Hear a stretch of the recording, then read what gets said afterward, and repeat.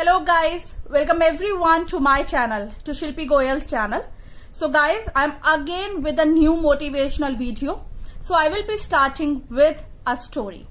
So एक बहुत बड़ा आदमी होता है और वो गाड़ी से अपनी उतरता है और एयरपोर्ट की तरफ अंदर की तरफ जाता है और अपनी फ्लाइट को बोर्ड करता है।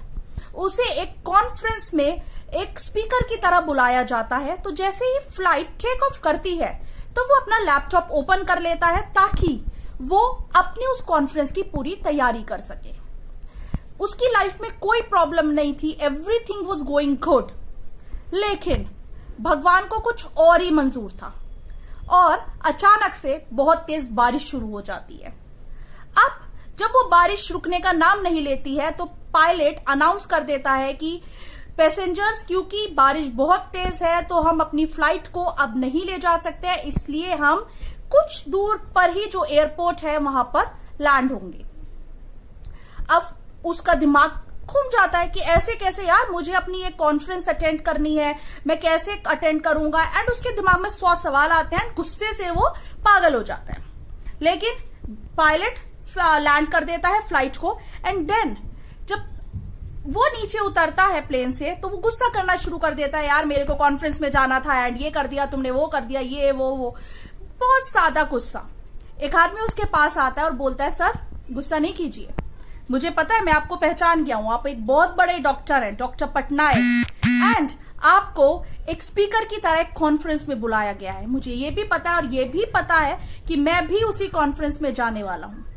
लेकिन अब क्योंकि फ्लाइट यहां पर रुक गई है, सो एक ही ऑप्शन है, जिस जगह आपको जाना है एक स्पीकर की तरह, वो यहां से 3 घंटे के डिस्टेंस पे है। तो एयरपोर्ट से बाहर जाइए और कोई कैब बुक कीजिए और आराम से उस डेस्टिनेशन तक पहुंच जाइए।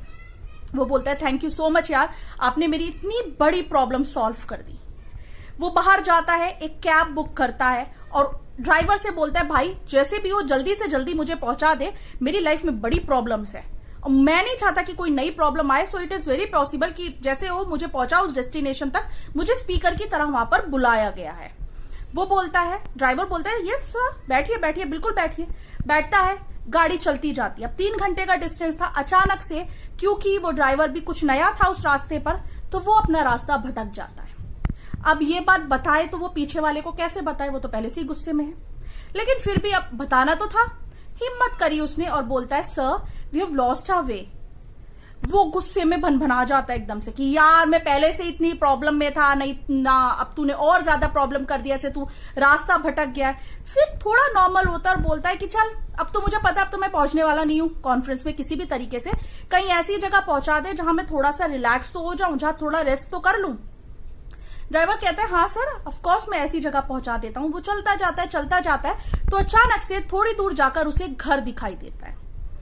उस घर में वो एंटर होता है और उस घर में एक बुढ़िया, मतलब अंदर बुढ़िया होती है। वो दरवाजा नॉक करता है तो वो बुढ़िया बोलती है, अंदर आ जाओ, जो भी है मुझे परेशान नहीं करो। वो अंदर जाता है, बैठ जाता है। बैठता है तो देखता है उस बिस्तर पर, बेड पर एक बच्चा सो रहा होता है। वो बुढ़िया अपनी पूजा पाठ खत्म करती है, खड़ी होती है और बोलती है कि कुछ चाहिए, कुछ पियोगे, कुछ खाओगे, बोलो। तो वो बोलता है कि धन्यवाद, आपने मुझसे इतना ही पूछा, बट अगर हो सके तो एक फोन दे दो, एक फोन करना है। तो बुढ़िया बोलती है, क्या साहब क्या बोल रहे हो आप, इस गांव में बिजली नहीं है तो फोन की फैसिलिटी कहां से होगी। वो चुप हो जाता है, फिर बोलता है, लेकिन आप बहुत अच्छे हो। कि अरे मैं तो तब अच्छी होंगी जब मेरा इस पोते को, मतलब कोई भगवान का फरिश्ता आकर इसे ठीक कर दे कि क्या हुआ इसके, आपके पोते को, कि इसके माँ बाप नहीं है, मर गए हैं, और इस मेरे पोते को बहुत बड़ी बीमारी है और उस बीमारी को कोई डॉक्टर ठीक नहीं कर सकता।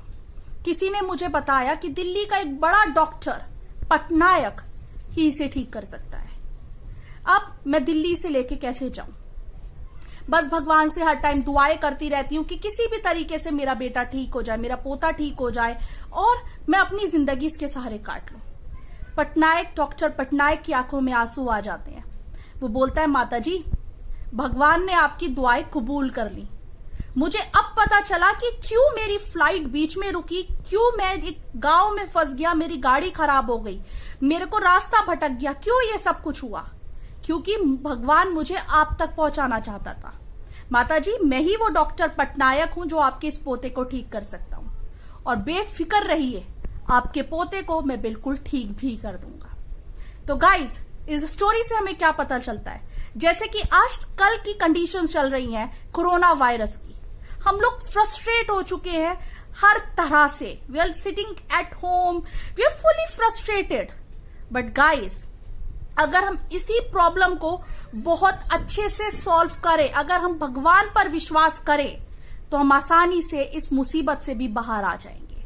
तो इसलिए हमें हमेशा भगवान पर विश्वास करना चाहिए, क्योंकि भगवान हमें कोई ना कोई अच्छा रास्ता दिखाएगा और हमारी प्रॉब्लम को जल्दी से जल्दी सुलझाएगा।